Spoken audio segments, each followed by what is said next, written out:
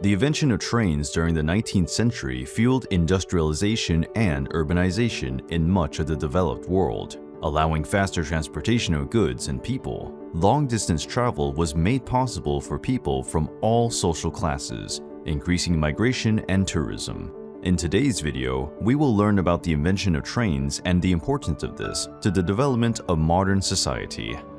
The history of trains is much older than many people think. The predecessor of trains were wagons, wheeled vehicles pulled by men and animals, sometimes simple wooden carts. The wagon wheels turned in grooves dug in limestone, preventing the wagons from leaving their assigned route. The first example of the use of wagons for transportation dates back to the 2nd and 1st millennia BC, when the Assyrians, Babylonians, and Persians began using wagons to transport material from mines and excavations. Although wagons were relatively fast and safe, they became obsolete over the centuries. That all changed in the 17th century, when the first steam engine was invented in 1698 by the British Thomas Savery. But Thomas's invention was extremely simple and low-powered, unable to propel heavy vehicles. Because of this, steam engines took more than 60 years before they could move trains.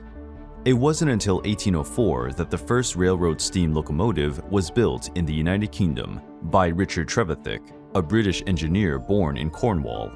The locomotive completed its first rail journey on February 21, 1804, pulling 5 wagons, 10 tons of iron, and 70 passengers.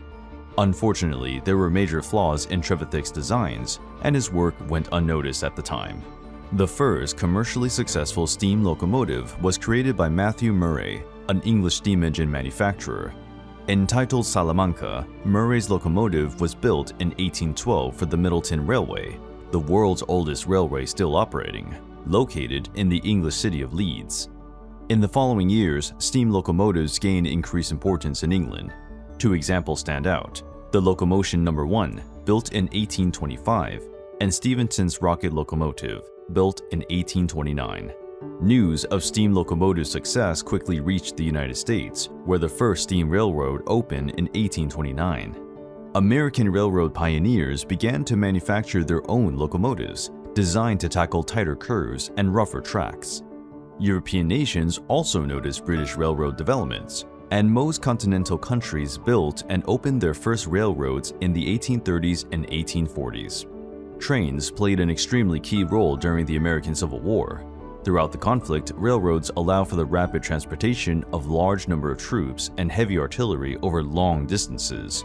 One of the most significant uses of trains came after the Battle of Chickamauga in September 1863, when Abraham Lincoln sent 20,000 replacement troops from Washington to Georgia in just 11 days to bolster Union forces.